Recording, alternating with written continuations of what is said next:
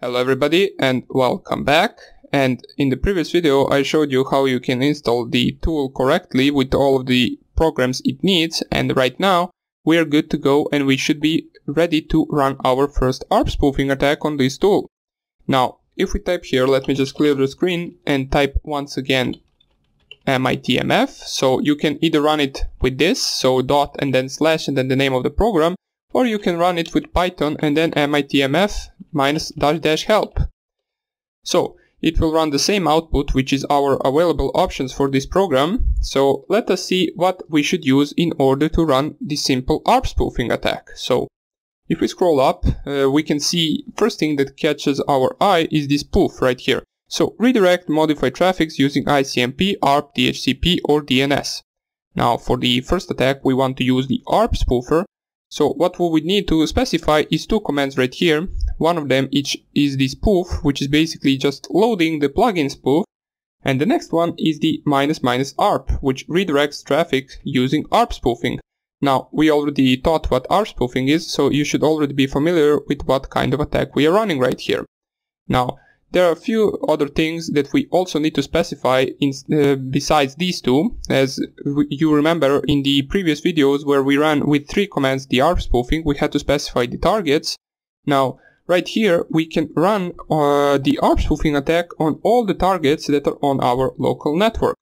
We do not need to specify the target, even though we can. For example, if you only wanted to target one PC, you could do that with --target command, I believe. But if you do not specify any target and you only specify the gateway, you will be ARP spoofing everyone on the local area network. So let's see how that works. Basically, as I said, we want to specify the spoof plugin, the ARP plugin, and also, let me just scroll up, I believe it's somewhere here. As we can see, there are a bunch of options right here. Also, what you need to specify is the -i for the interface, so we need to specify the interface that we are listening on, and --gateway for our router IP address.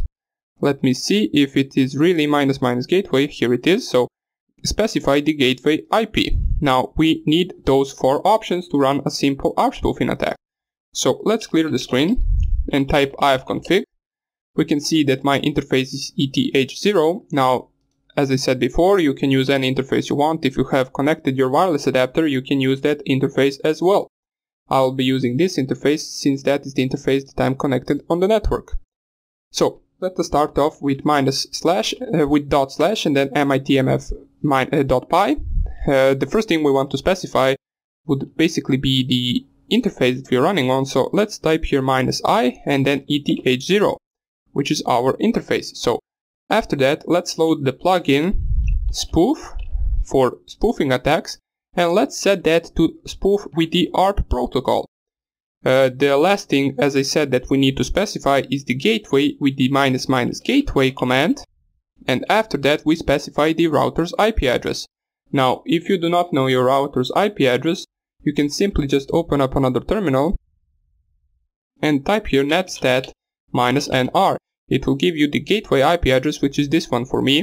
You can also check the router's IP address with ifconfig, and it will also give you, let me just find where, it should give you the gateway. Well, never mind, it doesn't seem to give the gateway, but you can use netstat -nr and it will for sure give you the gateway IP address. So once you find out your gateway IP address, just type 192.168.1.1 and we will be ready to run the attack. So let me just show you once again with the command prompt and ARP-a command.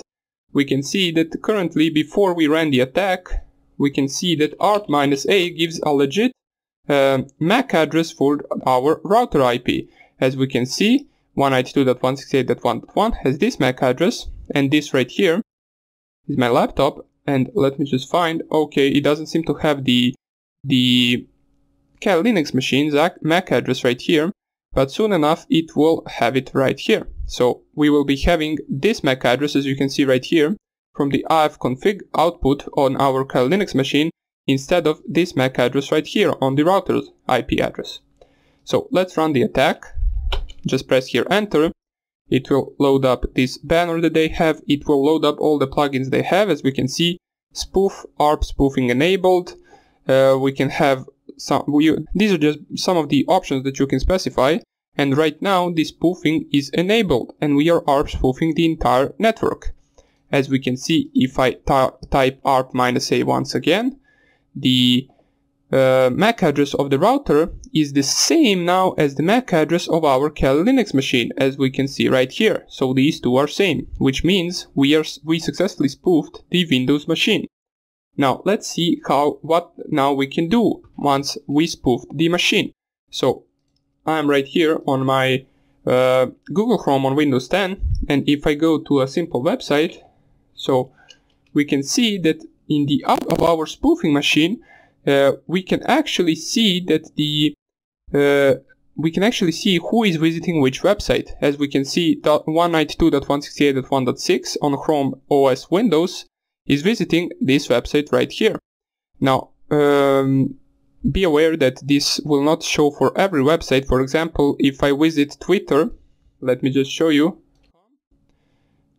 and I go right here, it will not show us that the target has visited twitter.com, since Twitter is on HTTPS over TLS. Now that is basically not yet vulnerable to the man-in-the-middle attack or to the decryption attack, so we won't be able to see which website is the target visiting. This will only work on HTTP websites and on HTTPS websites running over SSL, while performing the SSL strip, which I will show in the next videos. Now, for example, if you have a page over HTTP and that page has a login, for example, form with username and password, and anyone now on the local network types the login username and password there, it will be visible in the output of our ARP spoofing attack. So we will be having username and password printed out right here. But if someone, for example, goes to the HTTPS website, as we can see right here, and goes to a simple login form, as we can see, it is HTTPS, and our target right here cannot really, or our program right here cannot really see that website since it is over HTTPS, and someone logs in over HTTPS, it will not print out anything in our output right here, since it cannot perform SSL strip since we didn't specify it yet.